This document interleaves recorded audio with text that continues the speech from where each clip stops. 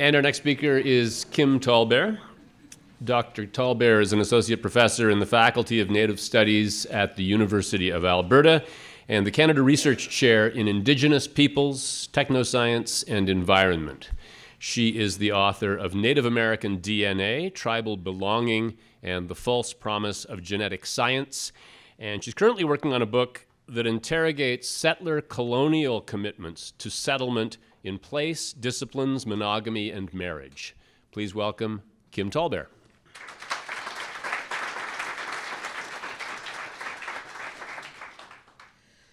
Do I get 25 minutes? Is that right, or 20? 20. All right. I normally talk about this stuff in an hour, so let's see what I can do. But I'll just stop whenever is a good place. So I'll just jump right into it. So I didn't actually set out to study the politics of individual claims to Indigenous ancestry and identity that I'll touch on today. I have been pulled into analyzing these cases because I wrote this book on Native American DNA, which was published in 2013 by University of Minnesota Press. And that book, despite its title, is not actually about Native Americans, the term we use in the United States, which is where I'm from.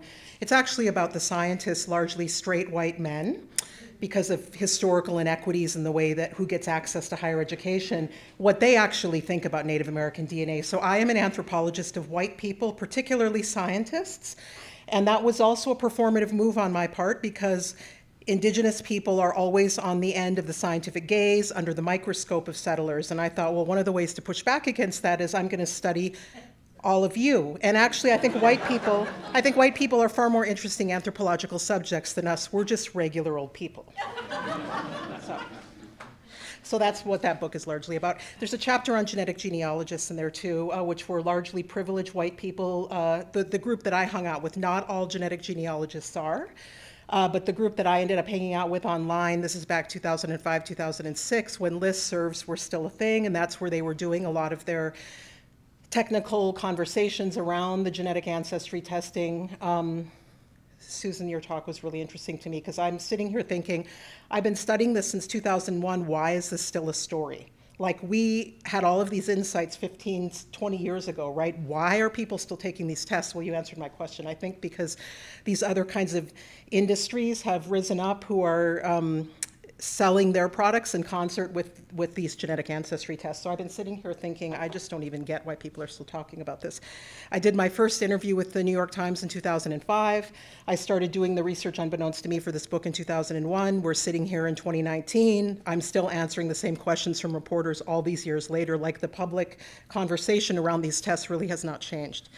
So the other thing I'm going to do really quickly in this talk is I'm going to touch on the identity claims of two other high-profile cases. So Elizabeth Warren is one, because she's now running for president. Back in 2012, I started talking about Elizabeth Warren because that's when she first, when her Cherokee ancestry claims first came to light, when her Republican Senate candidate opponent in Massachusetts, Scott Brown, first called her Pocahontas. This does not originate with Trump. This originates with another Republican, Scott Brown, in Massachusetts. I and a bunch of Cherokee people, because I'm the DNA person, and then a Cherokee genealogist, got interviewed in 2012 about her claims. Cherokee genealogists have done her ancestry on all of her lines. The Cherokee are one of the most well-documented people in the world. So this story all of these predominantly white Southerners have that they're Cherokee, that's just not accurate. Cherokee genealogists know, because they have all of these roles based on settler land allotment and all that, the Cherokee were basically tracked down, relocated, and forced to go onto rolls. So we've all been debating her claims since 2012. They kind of die down a little bit once she gets elected, and then Trump brings them up again, and then they become an issue again in 2018 because she decides to run for president. But the other two cases I'm going to talk about are Andrea Smith, who is a University of California Riverside professor who was outed in 2015 for her false Cherokee claims. And then another person who's probably more well known to many of you in this room, the darling of the Canadian literary scene, Joseph Boyden, and his various shifting Indigenous claims, claiming anything from Métis to Nipmuc and everything in between. So if this works, it doesn't always. This is Maury Povich, and I know this is like you don't normally take your data from Maury Povich, but I run into these people in real life too, so that's why I trust this.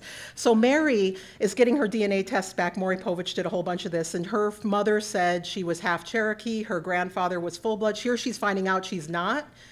I do see emotional. So I gave this talk, a form of this talk originally in front of the American Anthropological Association. I had 3 or 4 Black American scholars who were like the big names on, like Alondra Nelson was one of them, I think. They cracked up at this. Because I'm like, she's crying, she's not Indigenous American. They said, oh, she's crying, she's got 15% African ancestry. So we all had a good laugh for various reasons, but Mary's really broken up about this and glad that her mom is not alive to know that she was not really half Native American, quote unquote, because she was so proud of it and she stood by it. And of course, her claims were to being Cherokee, which the vast majority of claims, false claims in the United States to Indigenous ancestry are Cherokee. Much like the vast majority of false claims to Indigenous ancestry in Canada are Métis. There are a lot of similarities in the history and politics and the narratives of the kinds of claims that non-Indigenous people are making to having Indigenous ancestry and therefore making claims. In the case of Canada, it's even worse because the quote-unquote Eastern Métis are making actual claims to hunting rights, tax breaks. They're making real material claims based on ancestry. This has not really happened in the United States in quite a direct way. It's a more insidious route to making claims to land, territory, and identity. So sorry that didn't work for you. You can Google Mary's DNA Truth if you want to see it in all of its glory on the internet. So I'll just recap these 3 cases. And when am I supposed to be finished? I want to, like a quarter past or 10 past? Yeah, 10 past. 10 past, okay. So we don't, let's see. So it's July 2015 and Andrea Smith is on the left. This made Inside Higher Ed. I think it made the Chronicle of Higher Education, plus, you know, BuzzFeed and a lot of the more mainstream news. Andrea Smith was a very, and is a very well-respected scholar, was known as an Indigenous feminist at the time and somebody who works on violence against Indigenous women. So a lot of her scholarship is really important scholarship. But she had been repeatedly confronted by the Cherokee Nation since the 90s, the early 90s, about these kinds of claims, because again, they're very well-documented people. And you want to be careful if you're going to claim you're Cherokee. They're not like other tribes in the US. They actually have a lot of genealogists on staff and they will go after you. They have, I think they're larger than Navajo Nation. I think Cherokee have about 225,000 citizens. Navajo Nation is the next largest with 175. So this happens in 2015. Many of us well, not many of us, but some of us inside the Indigenous studies world knew about this controversy for a long time. It finally comes to light in 2015. I first found out in 2011. I went to graduate school with Andrea Smith, and so I knew her as a friendly, I'd say a friendly colleague, not a close friend.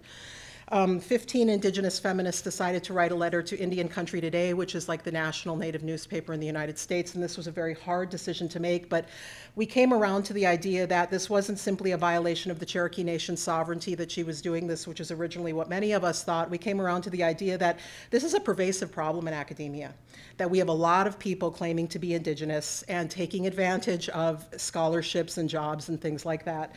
And based on these kinds of claims. And we thought if we're all working, because the point of Indigenous studies, or before that it was called Native studies, the point of that when it arose in the 70s and late 60s was to support Indigenous governance and Indigenous sovereignty. And how can we do that if we are tacitly allowing and approving these kinds of claims, which have real material consequences? And that's a much longer story, which I could get into if I had the time. The second case then, of course, is Elizabeth Warren, 2012. I talked about it again in 2018. She takes a DNA test. Andrea Smith never did. Good for her. Native people, including myself and a lot of other policy people and Native writers and reporters, advised Elizabeth Warren not to take the DNA test, but she took it anyway. We were very disappointed that she did that. Did not help her case, as we all know. And then Joseph Boyden, I think this is 2016.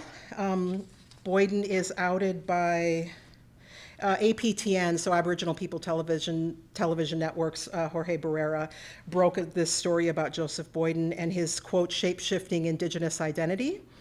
Barrera wrote in APTN that over the years, Boyden has variously claimed his family's roots extended to the Métis, Mi'kmaq, Ojibwe, and Nipmuc peoples. He traces his Ojibwe roots in part to his uncle Earl Boyden, who in the mid-20th century went by the alias Injun Joe, and who dressed in a headdress and sold faux Indian crafts to tourists in Algonquin Park, Ontario. The APTN article cites documentation of Earl Boyden admitting that he had no quote-unquote Indian blood. So this was a big controversy in the Canadian press that many of you probably took note of. So a few Indigenous commentators have also taken the position that I originally took with Andrea Smith, that only those from Indigenous communities that Boyden claims should weigh in on this issue. But I no longer find that argument compelling. Boyden's playing Indian and that of the other two examples has a far-reaching effect beyond the Indigenous peoples that they claim. So far, no Indigenous community has come forth to claim Boyden to claim him as a descendant, and this is crucial if we are to defend our collective political identities, because those are their collective identities, their citizenship identities. These are not simply individual claims to ancestry. Again, there's a lot to talk about there. There is one prominent Indigenous filmmaker that declared publicly that she would ceremonially adopt Boyden, and this is something that we do in Indigenous communities. We make kinship in a variety of ways. We have sex, so we have babies, number one, like many of us. We also make kin through ceremonial adoption. This is quite common, and you'll see stories about this, but I can ceremonially adopt, for example, a close friend as a brother or sister. It does not make them a citizen of the Sistinwaptin Oyate, which is where I'm a citizen. So we have kin who are not a member of our race, our family, our nation, right? We make kin in different ways. We also do in the United States, I'm not sure about up in Canada, we do a lot of legal adoption among Indigenous people because of the Indian Child Welfare Act, which was lobbied for extensively by Indigenous people to undo some of the harm of our children being stolen and forcibly out-adopted to non-Indigenous families. So I just want to talk a little bit about this whole concept of playing Indian that underlies some of my critique. This is a historian, Phil Deloria. Phil Deloria is also Dakota, so I'm Dakota. That's what Sistinwaptin Oyate is. Our homelands, our historic homelands are about where the downtown St. Paul, Minnesota is now. Phil is now at Harvard. First tenured Native professor ever at Harvard. They're a little bit behind University of Alberta, I have to say. So we've got like 28 faculty, I think. But he wrote this really influential book published in 1998 on Yale University Press, where he, I'll just give you some quotes, because this is what I see going on still today, both in terms of these ancestry claims and in terms of the mascot issue. These things are related. And I've often had people say, we have more important things to worry about, right? Like missing and murdered Indigenous women, our territorial claims, our hunting rights. All of these issues are related because all of those issues, whether it's murdering us, kidnapping our children, mascotting us, or claiming to be us when you are not us, all of these are designed to eliminate us from the land physically or conceptually or culturally. It's all about our disappearance, because without our disappearance, settlers cannot have a moral claim to the land. So this is why all of these things matter. So I really reject that kind of attention policing that happens. You have more important things to worry about, don't worry about this. So Phil Deloria, in his monograph, Playing Indian, notes that Indigenous people must be ever vanishing as a race, and there's a lot of data for this in the historical record, ceding the moral authority to the United States of America to inhabit and govern this land. One tactic that they use to justify their appropriation of land and no doubt deal with their cognitive dissonance in the more immoral project of the settler state is the appropriation of Indigenous imagery and identities. That is, a whole lot of people play Indian. Deloria draws on a rich archive of historical data, and in addition to British writer D.H. Lawrence's analysis of an essentially unfinished and incomplete U.S.-American consciousness that produced an unparalleled national identity crisis. He's writing this back at the beginning of the 20th century, D.H. Lawrence, and Deloria's drawing on him. Lawrence saw the Indian as, quote, at the heart of American ambivalence. Savage Indians served Americans as oppositional figures against whom one might imagine a civilized national self. Coded as freedom, however, wild Indianness proved equally attractive, setting up a dialectic of simultaneous desire and repulsion. So we're both desired and we're repulsive. Lawrence wrote that no place exerts its full influence upon a newcomer until the old inhabitant is dead or absorbed. Therefore, the unexpressed spirit of America could not be fulfilled without Indians either being exterminated or assimilated into white America. So Deloria summarizes, the indeterminacy of American identity stems in part from the nation's inability to deal with Indian people. Americans wanted to feel natural affinity with the continent, and it was Indians who could teach them such aboriginal closeness. Yet in order to control the landscape, they had to destroy the original inhabitants. Half-articulated Indianness continually lurks behind various efforts at American self-imagination. And then Deloria goes on in this book to document a range of playing Indian practices that have been occurring in the United States since before the Revolutionary War. From 18th century images representing the Indian as the oppressed American colonist, in their red face at the Boston Tea Party, to 19th century fraternal orders, to the 20th century with its Boy Scouts, hobbyist powwows, and the New Age movement. So we have 4 centuries of settler identity crisis focused on playing Indian. That's basically what that comes down to. And then what you have is you have the DNA test now coming into that. I'm not going to have time to talk about this, but this is important for understanding how histories of race play into the different way in which Native people are racialized in relationship to white supremacy and the different way in which Black people are racialized. We do different things, and our racial identities are constructed differently in order to support the white supremacist state.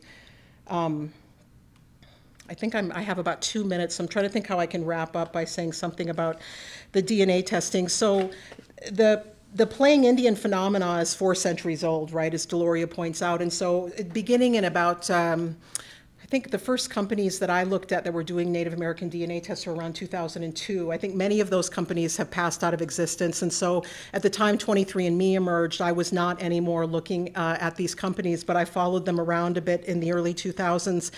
And so what you had were primarily the people buying genetic ancestry tests are people who don't have any lived connection to Native communities. So they're racially identified in the United States as usually either white or Black, and I can talk more about that.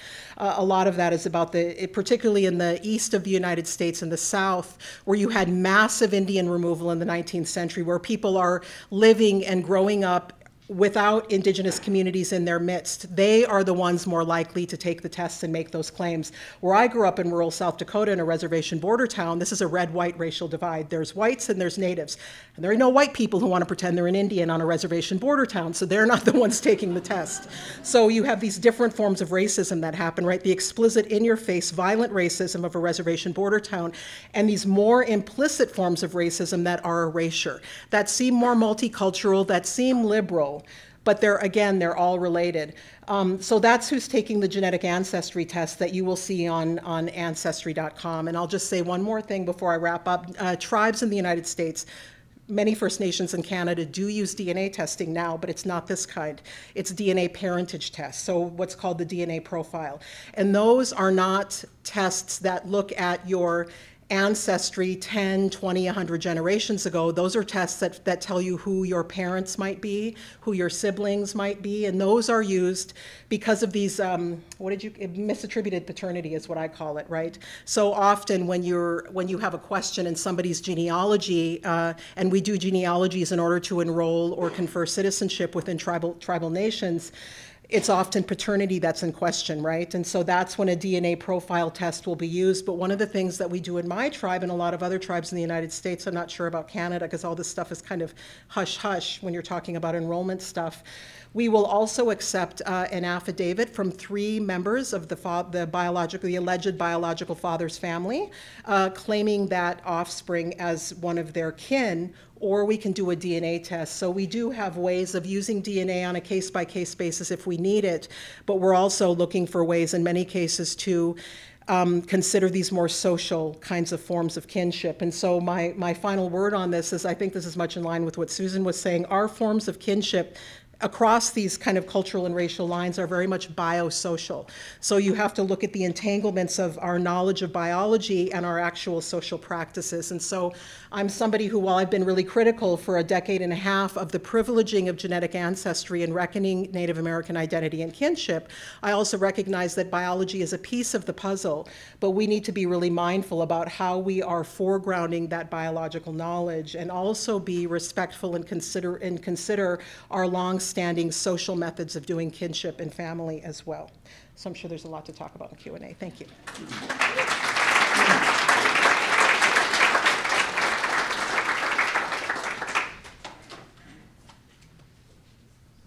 Thank you very much. I mentioned when I was starting earlier this morning that that you were featured in a program we did on this a couple of years ago on the 180, and the title was "Sorry, that DNA test doesn't make you Indigenous. And I want to quote you back to you right now, because I'd like to explore something that you said during that story. You said, it's not just a matter of what you claim, it's a matter of who claims you. And I wonder if you could sort of dig into that a little bit, in a little bit more depth, to explain, within the context of these 23andMe and Ancestry's cADNA tests, what exactly you mean. Well, I think what a lot of Indigenous scholars, and I actually took that quote from Chris Anderson, who wrote the book Métis, and he's our dean at the Faculty of Native Studies at the University of Alberta. He's Métis from, I think, Prince Albert, is that in Saskatchewan? I'm still learning my geography up here. But it's a quote I take from Chris, and I think it's something that's kind of permeated throughout the literature in the last couple years. It is about family, but it's also, he's really alluding to the idea of being a citizen of a nation or a member of a nation, right?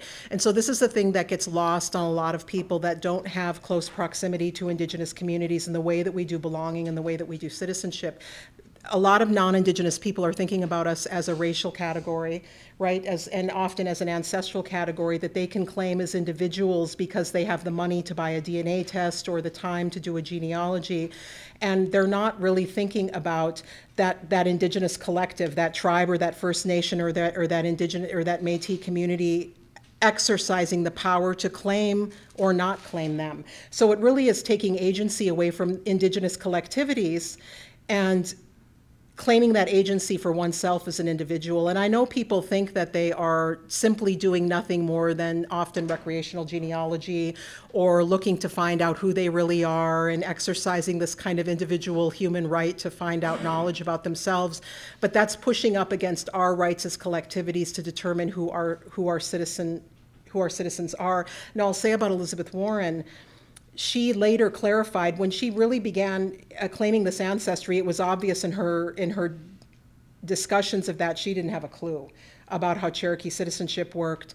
And then later on, after she's challenged by successive Native writers and policy people, she begins to back away from that just in the last year and say, okay, I never claimed to be a citizen of the Cherokee Nation. What I claimed was ancestry. But what happens is, you can't separate those two things because in the larger American and probably Canadian imagination, ancestry is synonymous with being Indigenous or being a member of a particular tribe or First Nation. For us, it's not. And so what they're doing is privileging their definitions, which are partly overlapping but not synonymous with our definitions, and we really want to privilege our definitions. But this is what happens in a settler state, right? Settlers get to determine the parameters of racial definitions and categories. We didn't have a lot of say in that, and so we're still in that moment where Indigenous people are not having their definitions of our kinship and citizenship and national identities respected, and instead these other kinds of definitions are being imposed upon us. And so that's kind of what that's getting at, right? If we're not claiming you, it's not simply your right to claim to be us.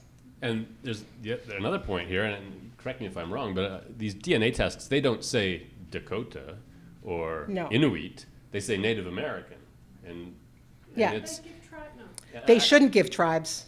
There is no scientific basis for that. So if you want to take that, the Native American version of the Irish holiday, and you find out you're 28% Native American on your 23andMe. So with Elizabeth Warren's genetic ancestry test, there's been a lot of conversation around this because Carlos Bustamante, who's the Stanford genome scientist who was advising her, and he was an advisor to 23andMe, Carlos mostly works in Latin America, and so his data sets are mostly from there. Native people in the United States have shown themselves to not want to be sampled, so there's a dearth of Native American samples in these data sets. So he's working in Latin America. Now, of course, we're all genetically related, right? And so you can have a scientific debate about how applicable those markers are to helping her claim Cherokee ancestry. But because we share these markers and higher and lower frequencies, as Susan indicated, throughout the Americas, what we're calling Native American markers, they don't point to a particular tribe. I mean, you could go in, if you wanted to go into the Cherokee Nation now and sample, first of all, scientists would have to go in and do a decent sized sample of all of those who claim to be less admixed. Well, most Cherokee are highly admixed. They're going to show ancestry from all over the world, right? So it's really going to be hard to get a representative sample, number one. And then we know in in tribes or indigenous communities across the continent, we have many, many lineages. I mean, I have a Turtle Mountain Chippewa great-grandmother, I have Cree and Métis ancestry, I have Dakota ancestry, I have Cheyenne and Arapaho ancestry. Which of those tribes are you going to privilege if you do a DNA test on me and you find my Native American markers? Who do those belong to? So and that's how it is for all of us. So they should not be attributing them to a particular tribe. That's simply not science. You can't determine that through these kinds of. I think what happens is the geneticists who are going out and sampling indigenous populations are not understanding how much we mixed and moved around, and I always use mixed with scare quotes, both pre and post contact. We have not stayed in one place. We have mated with different kinds of different populations around the continent. So how do you decide at which pinpoint in biogeographical time you're going to say this marker belongs to that tribe? And then tribes come in and out of existence, right? Thank you very much. Sorry. Thanks. Tim TallBear. Yeah.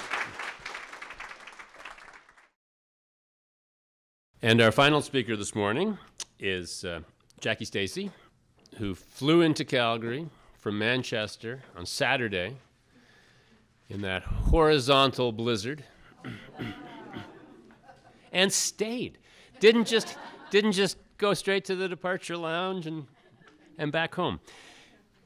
Dr. Stacey is a professor of media and cultural studies at the University of Manchester and the author of The Cinematic Life of the Gene. She's also the co-editor of the journals Screen and Feminist Theory. Her research covers subjects as diverse as the transnational modes of spectatorship in Hollywood cinema, queer film and video, the visualizing technologies of medical science, and the new genetic constructions of sexualized and racialized bodies in popular culture.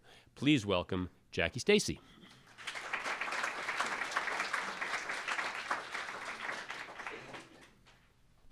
Thank you. Thanks so much to Jim for this invitation and to Sean and the others organising this event. I'm very pleased to have survived the flight and to be with you here today. I'm going to speak to you about some ideas from my book, The Cinematic Life of the Gene, which looks at a selection of films about cloning and genetic engineering between 1995 and 2010. I'll call these DNA films just as a shorthand. In the next 20 minutes, I shall try and make the case that the cinema has something very particular to offer our discussions about the cultural politics of DNA. So my question for the session is what does the cinema tell us about how and why the prospect of cloning and genetic engineering disturbs our most profound ideas about gender, sexuality, reproduction, racialized differences, and the body? These cultural disturbances, I think, generate three key anxieties which we find in film. The first is, how do I know that the person is who they appear to be? How do I know that this person is who they appear to be? It seems to me that DNA cultures make a promise to make our bodies more legible, but they also introduce new fears and anxieties about deception. And we've already heard some of the debates around that. So that first question. Secondly, who am I if I can be cloned? Cloning obviously troubles our sense of individuality and authenticity. And thirdly, what now guarantees the me, not me distinction if biology no longer does? So the foundation of biological difference itself now feels as if it's been shaken by the prospect of cloning and genetic engineering. Before I move in to talk about a couple of the films in a little bit of detail, I want to start with two propositions. The first thing I want to suggest is that there's something deeply visceral about the disturbances presented by cloning and other forms of genetic engineering, precisely because they promise, or threaten, or both, to reorganize and disorganize the very foundations of life itself, of how life gets reproduced, and of our relationship to ourselves and to each other. And I don't think we can understand our responses to this prospect, the prospect of cloning and genetic engineering, purely at the rational level. Rather, I want to argue that there's something about the emergence of DNA cultures which pulls on our unconscious fears and desires. We may like to think of ourselves as highly rational beings, with a continuous sense of self and with intentions which are fully conscious. But I think we're more at odds with ourselves than that. I think we're more fractured, more unknown, more unknowable to ourselves and to each other. I see in myself and in those around me patterns and repetitions of behavior that seem somewhat beyond our control, that are not always even in our own interests. Why does this matter in approaching the cultural politics of DNA? Well, I want to emphasize that for me, culture is not merely a collection of images and stories, and it is certainly not a mirror on the world or a reflection of a reality that's been formed somewhere else. Rather, culture for me is a place of complex associations and indirect meanings that generate unconscious as well as conscious responses. There's something, I think, really powerfully affective about our responses to the prospect of cloning and genetic engineering. And by affective, I mean that sense of being seized by a strong bodily pull of something not yet quite nameable as a feeling. In other words, we have a visceral response to DNA cultures because they threaten to scramble our lines of descent, to remove reproduction from its heterosexual foundation, and to interfere with traditional structures of gender, parenting, and kinship. Of course, some of us may welcome some of these new horizons. DNA cultures coincide with the possibilities of lesbian and gay marriage, adoption, and parenthood, the pluralization of family forms, what we might call improvised kinship, responding to Susan's paper, and also introduce new gender categories and coincide with the emergence of trans and non-binary identifications. My second proposition is that the cinema and cloning have something of a special relationship.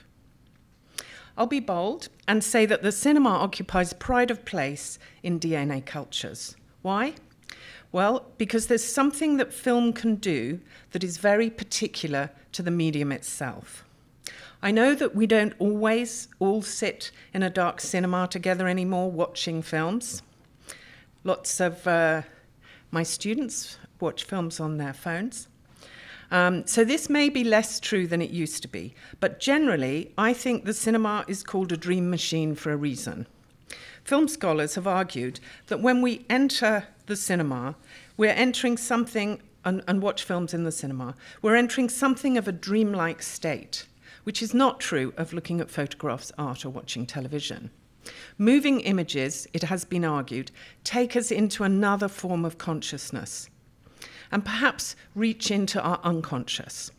And therefore, they have the capacity to generate very deep-rooted associations, very deep-rooted fears and anxieties. Films thus draw upon and form our deepest fears and desires. That's my starting point. So how does this make cinema and cloning close bedfellows? Well, because cinema and cloning both present us with imitations of life. Cinema is a cultural technology of imitation, insofar as we believe in the fictional world that it presents us with. Cloning is a biological technology of imitation, insofar as its copies are indistinguishable from its originals.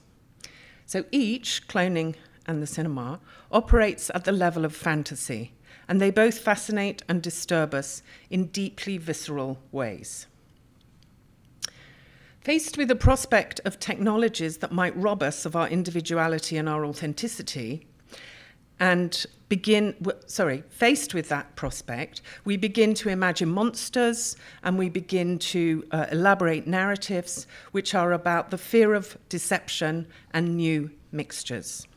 New mixtures being a very common theme in these DNA films. So DNA films explore these anxieties through stories of doppelgangers, twins, aliens, forbidden intimacies, and transgressive sexualities. These films use familiar motifs, visual deception, disguise, and impersonation.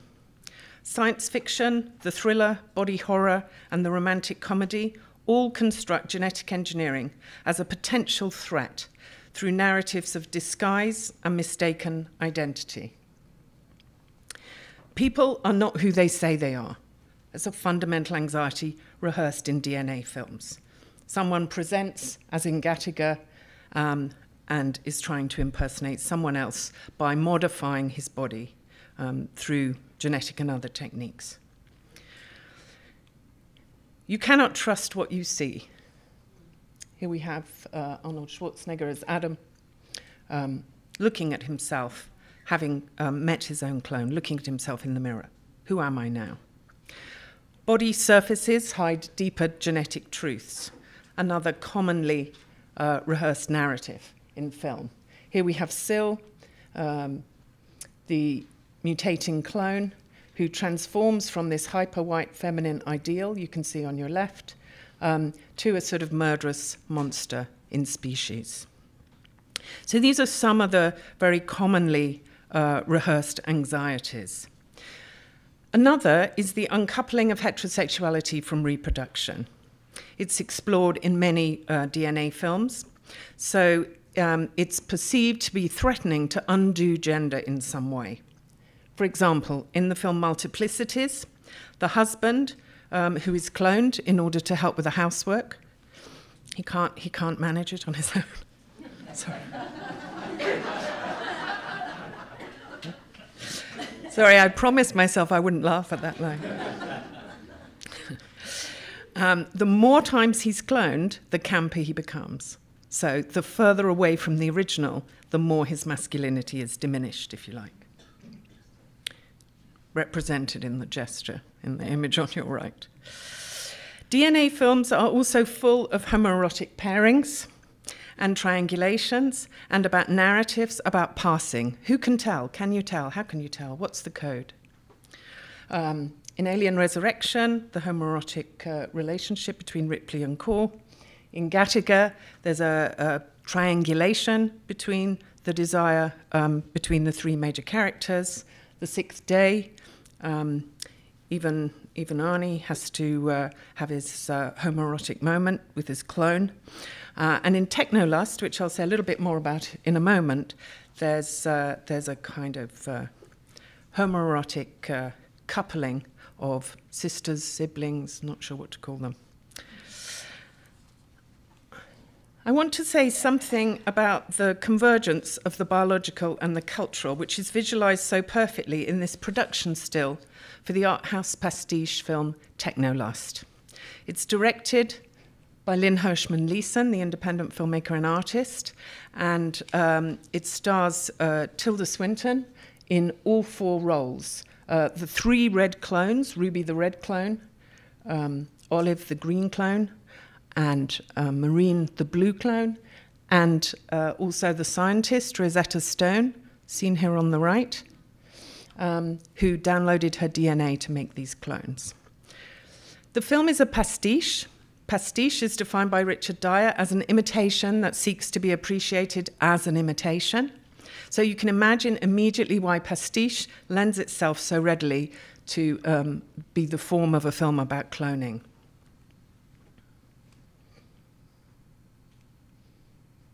So here's Ruby the red clone. All four are played by Tilda Swinton. Marine and Olive. And here's Tilda Swinton playing all four. Tilda Swinton, the mistress of disguise, I call her.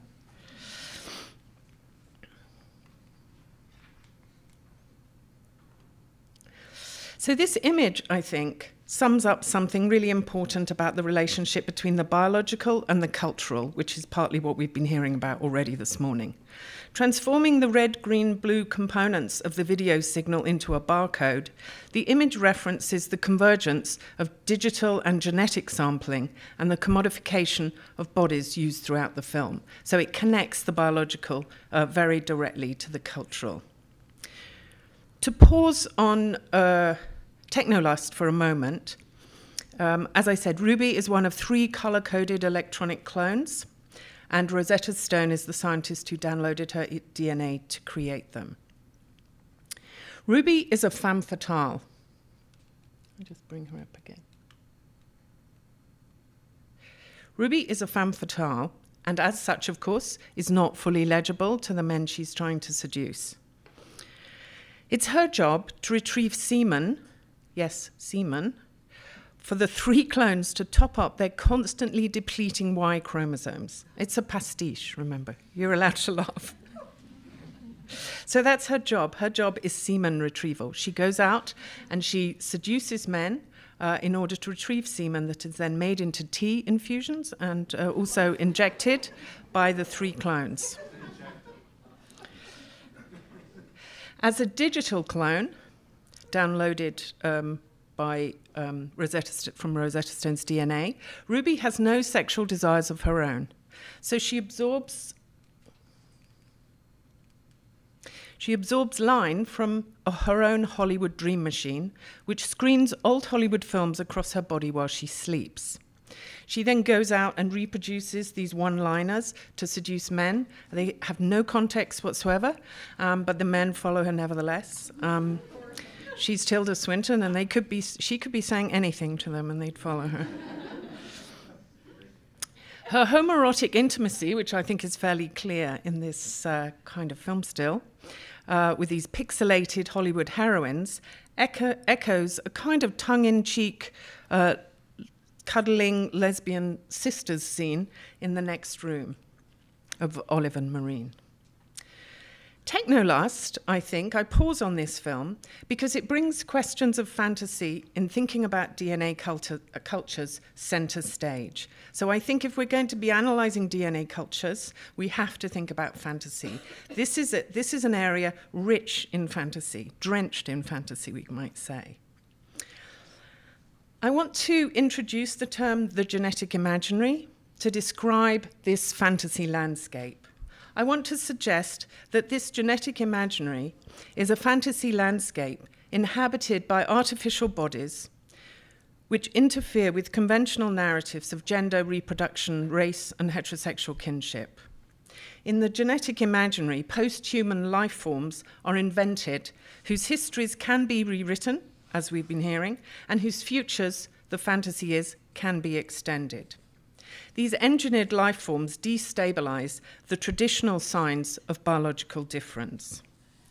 But whilst these life forms are made by science, and we admire science for making them perhaps, they also threaten to reveal the limits of science in terms of techniques of controlling them. And as we've been hearing, they promise a transparency, they promise an empirical truth and reality, and yet actually that's not what gets delivered. And often what happens is the techniques that are developed are also a source of anxiety because instead of delivering a truth, they actually deliver more ways, more forms of deception. It's like our passwords. The more complicated our password system gets, the more options there are for people to hack our accounts, right? It's a similar thing. So the genetic imaginary, I think, is founded on the desire to give the gene a visual form. The gene is not a thing that we can actually see, but there's a desire circulating in these films to actually give the gene a visual form. What is it that we're seeing? What is it that we want to see?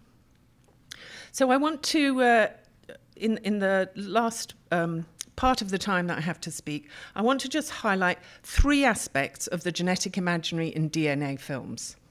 3 aspects of how the gene is given visual life in the cinema. So how it's not, we can't visualize it, we want to see it, it's actually invisible in some way, and yet it is given visual form in the cinema, which tells us something about the structures of these fantasies.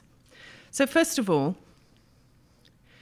the first aspect of the genetic imaginary in DNA films I want to draw attention to is the visual architectures of the gene, the relationship between inner and outer forms. DNA films, I want to suggest, have a distinctly spatial sense, or they give a distinctly spatial sense to the geneticized body through various relationships that they construct between inner and outer forms. External spaces give a sense of the body's newly imagined interiors. In Gattaca and in Code 46, for example, there's an emphasis on symmetry, pattern, sequence, repetition, offering an affective sense of the geneticized body on the screen. So outer forms here produce a sense of what we might call a genetic aesthetic. It gives us this feeling that we are seeing something inside the body, which of course we aren't. But it gives us that feeling of a genetic aesthetic. The use also of spectacular architectures and expansive urban locations, such as the Frank Lloyd Wright building in Gattaca, or the aerial shots of the empty freeways of Shanghai in Code 46, they produce a sense of the body's genetic structures through contrasting scales. The giganticism of these external structures, or the sense of scale of, for example, these shots from The Fifth Element or The Island, is the other side of what Judith Roof has called the legacy of investigation into the minute as the place where we might find answers. And she's trying to sort of characterize the fascination with genetic science and the turn to genetic science to give us social answers to social and political questions. So she says the legacy of investigation into the minute as the place where we might find answers. And what I'm suggesting in these films is that the scale is reversed, and we have this sense of these gigantic expanses giving us this sense of the opposite of that. In the collage animation film, Genetic Admiration by Francis Leeming, these propositions are reversed, and we have a gigantic woman pregnant with the whole of SeaWorld in her belly, who has become the reproductive vessel for the masculine adventure narratives of both science and popular entertainment. Here, she gets up and walks out of the city of Toronto in disgust. So that's the first aspect I wanted to mention. The second aspect of the genetic imaginary in DNA films is this preoccupation with the body as code. The body as code. So to return to Technolust, Swinton is a figure famous for her pale whiteness and her mutability. As the cloned triplets in this film, she performs 3 types of classic feminine white desirability: the brunette, the redhead, and the blonde. The different colours of hair, clothing, and decor absurdly mark out the individuality of each. This genetic aesthetic turns biological copying into cultural codes.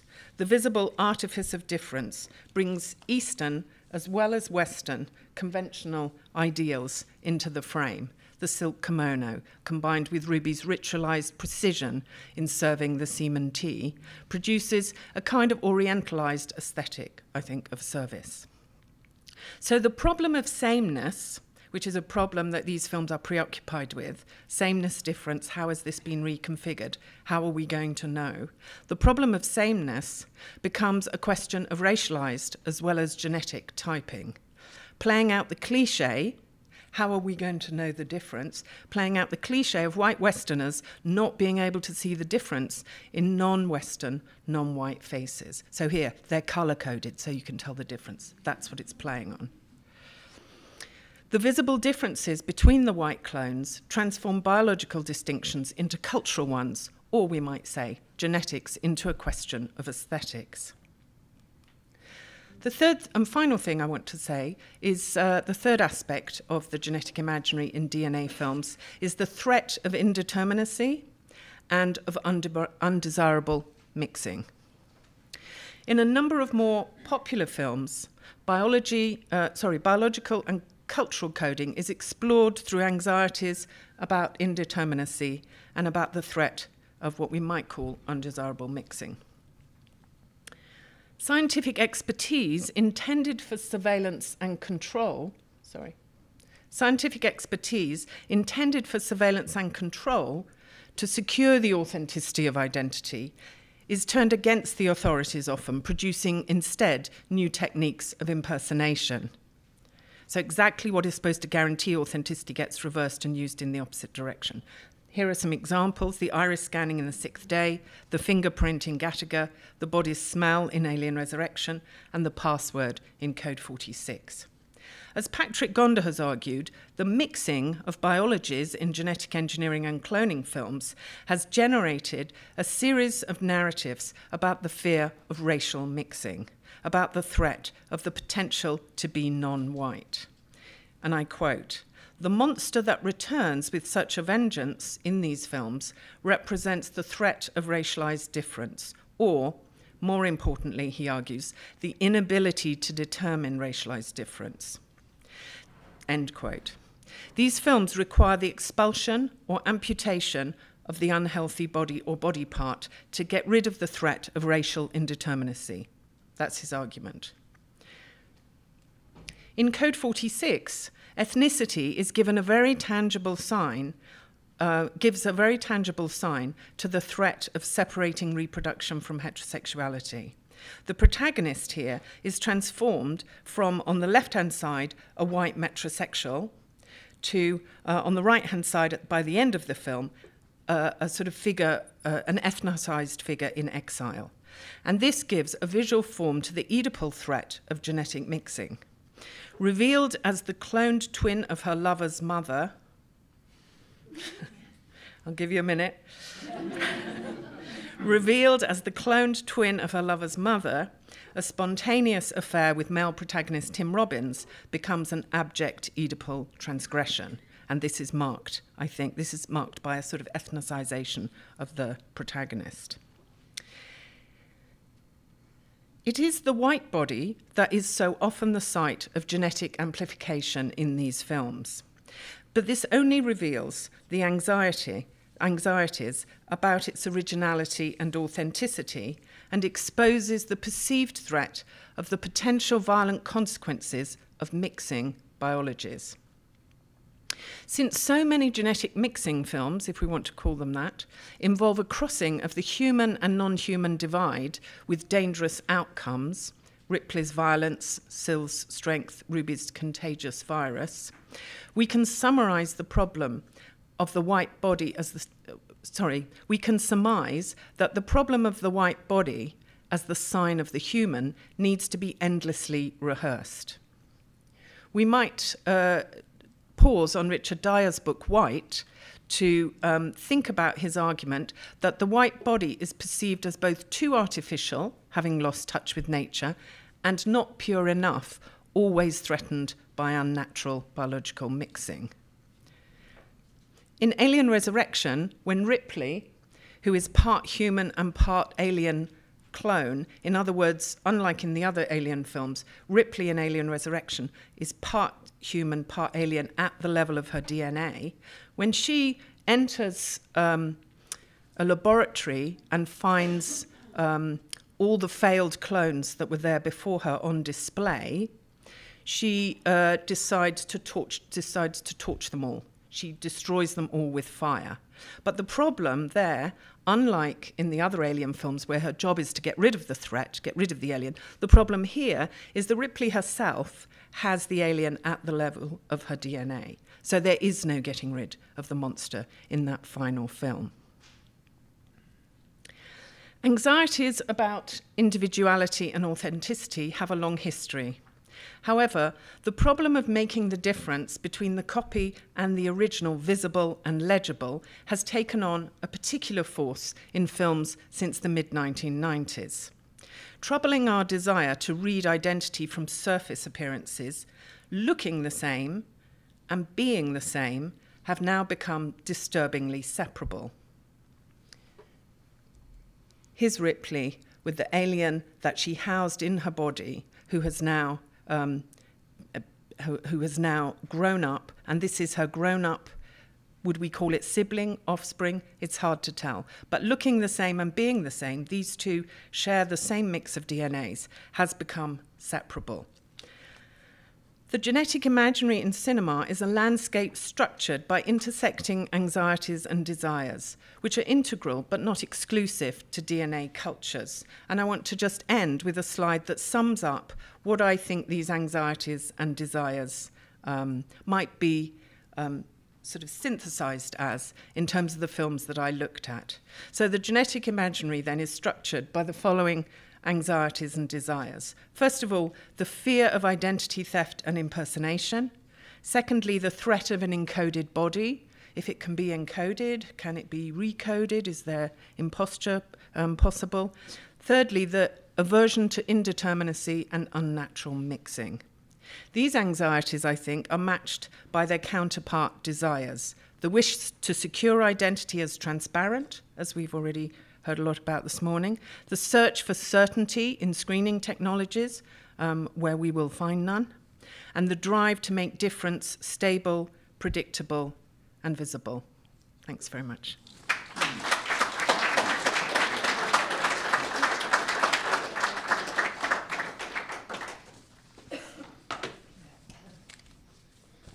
Thank you very much. Lots to absorb there. I wanted to start by perhaps asking you about some of the more old-fashioned elements of these stories, because it occurs to me that although they're super new and super cutting edge, they're also sort of eternal. I mean, you could some of the things that you said.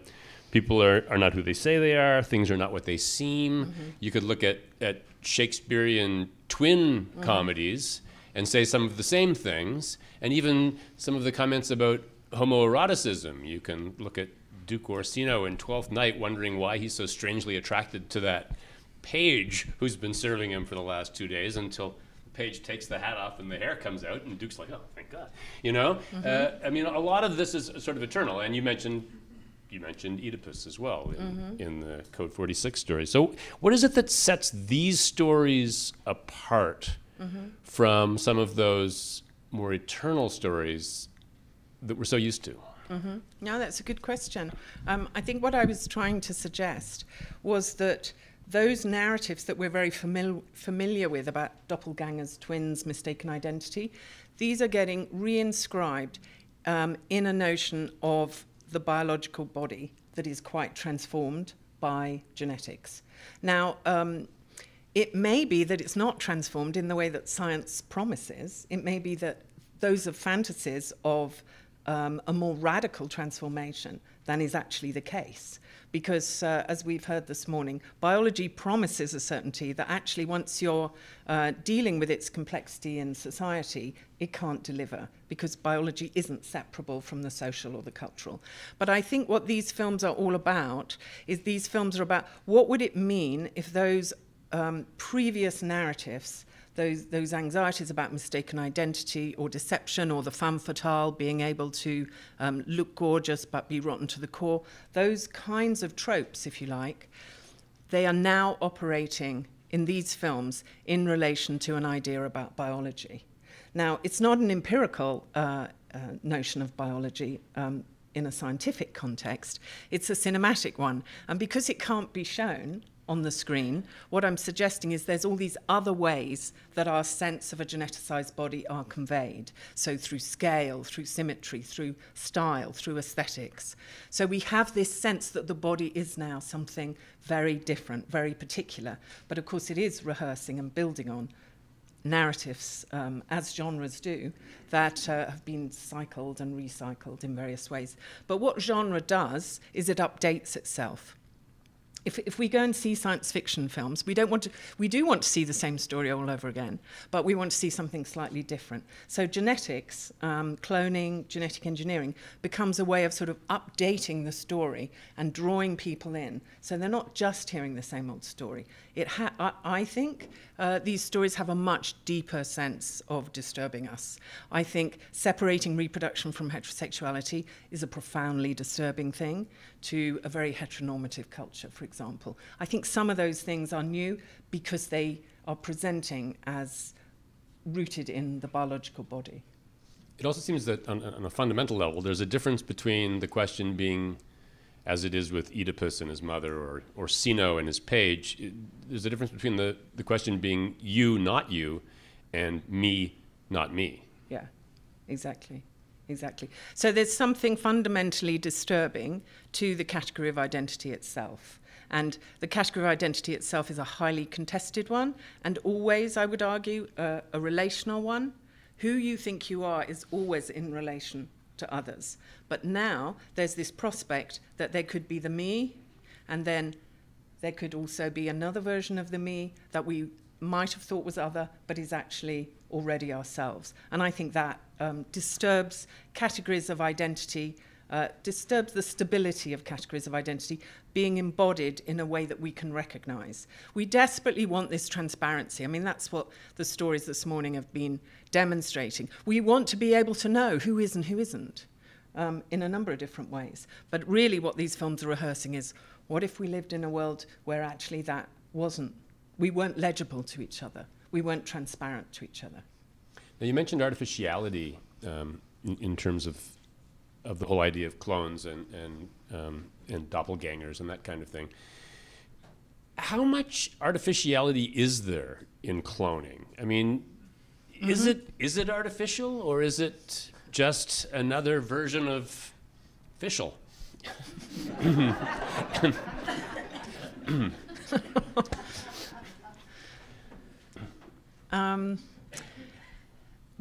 What I think it does is I think it roots the artificial in the biological, which we used to think was, well, I might use the word authentic. I can now use the word official. So what it does is it actually destroys that distinction. A colleague of mine used to do research on Dolly the sheep, and one of her favorite jokes at the beginning of the talk was to put up a slide of a lot of sheep in the Lake District and say, I'm researching Dolly the sheep, meet Dolly the sheep. And of course you just looked at all these sheep. You can't see, when you see Dolly with all her companions, you have no idea which one is Dolly the sheep, and that was the joke. So I think the artificial is relocated in the biological, and that's what's disturbing. That was in some ways perceived to be, or the fantasy was, that was somehow something you couldn't interfere with. But now the artificial has been located in the official. Thank you very much. Okay.